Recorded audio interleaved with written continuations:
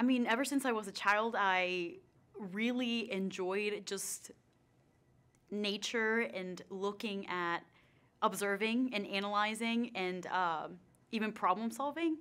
So my passion for chemistry is not just building new molecules, understanding the processes which makes our life different, makes our life productive, but also inspiring people in the journey. The passion for chemistry for me is a personal spin. So when you think about our vision statement, which is improving all people's lives through the transforming power of chemistry, I tend to think about the medical side of chemistry and the pharmaceuticals. I see passion for chemistry coming out and what I choose to volunteer to do, how I interact with the classrooms. I think for me, a passion for chemistry is embracing the analytical skills that you learn as a chemist, the problem-solving skills, thinking about things at a molecular level.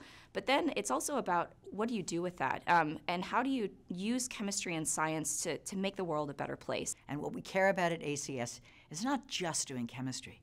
It's chemistry to helping each person's life be better, the life of the planet be better, and we are here not only to help all of that, but also to help life, and we mean that. ACS is a big enough organization, and it has so many different components that someone can get involved, at the local level, at the division level. It's these connections and opportunities that suddenly arise once you start to become involved. So it's not just simply that you pay your dues and call it a day. It's that if you take those dues and then invest your time, that you're going to get much more out than actually you invest in. I realize there's more to ACS than just the national meetings that it holds. I realize there are regional meetings, and then I realize there are services they offer to students.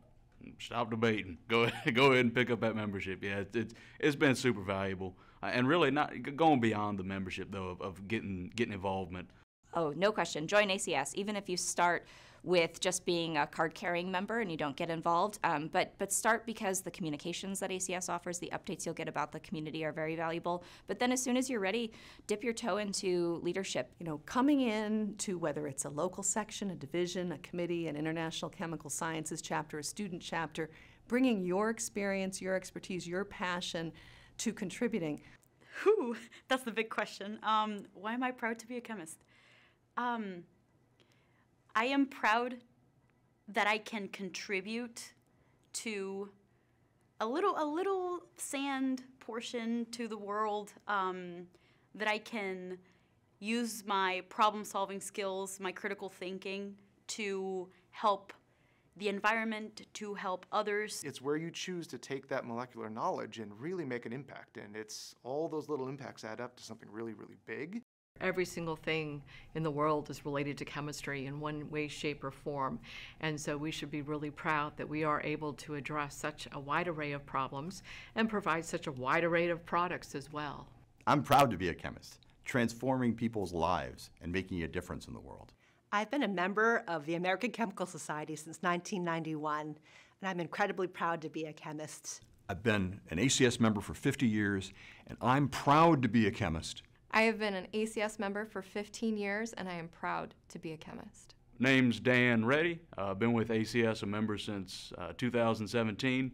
I'm proud to be a chemist. I've been a member of the American Chemical Society for 24 years, and I am proud to be a chemist. Hi, Juan Pablo Gonzalez, been with the ACS since 2001. I'm proud to be a chemist. I am proud to be a chemist. And I'm proud to be a chemist. And I'm proud to be a chemist.